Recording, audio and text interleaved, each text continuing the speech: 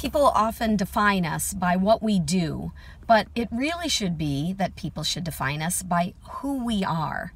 And I mean not just our values and beliefs, but the core of the person we are that makes us lean towards what we do. And if we're lucky enough, we get to do something that is meaningful to who we are. Boy, that sounds really esoteric, but I'm going to explain.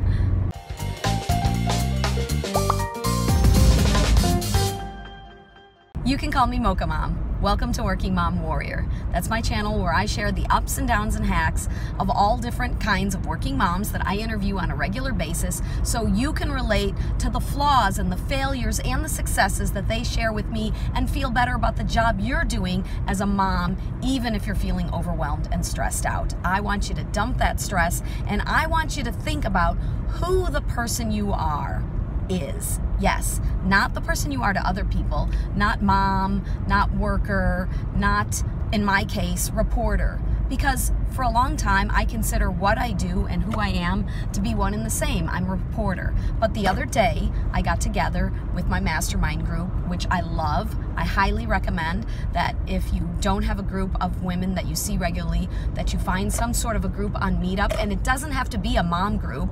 It just so happens that the other 3 women are moms and their children are around the same ages as mine. But we talk about things mostly separate from parenting. We talk about personal development. And we talked the other day about the distinction between what you do and who you are.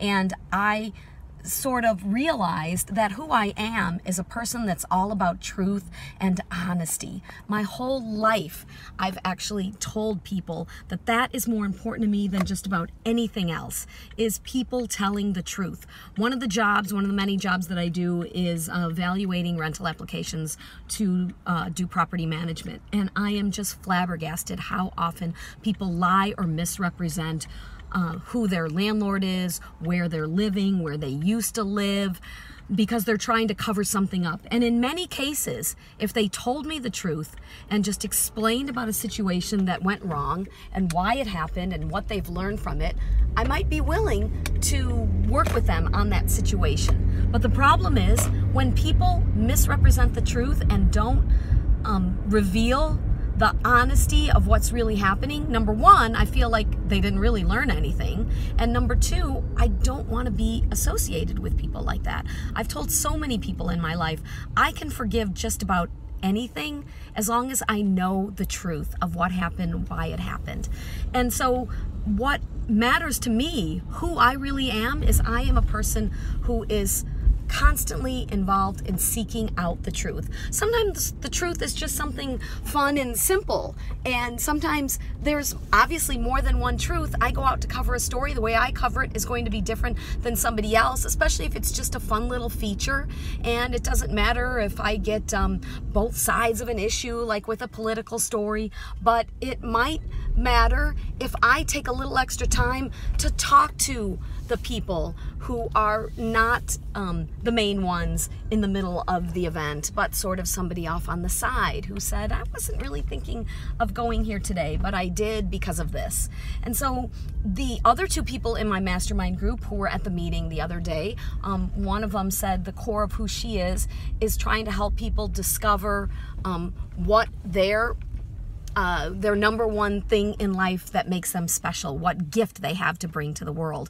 The other one is all about giving children equal opportunity for education, but in a much bigger way. She talked about her overall goal of opening a school someday in India that would provide everything children need to succeed, food and nurturing and education. But it's because she believes if everyone is given opportunities to educate themselves, will all be able to reach our potential, even those who have untapped potential. So it wasn't that she was an educator or a leader. No, the person she is someone who's trying to help others to untap their potential, someone who believes in the untapped potential of others. And so getting at the core of who you are means thinking about your values, thinking about what you believe in, thinking about how you act on those things. So as somebody who believes very strongly in the truth and honesty, I try to make sure that no matter what the situation, I'm always honest with others and myself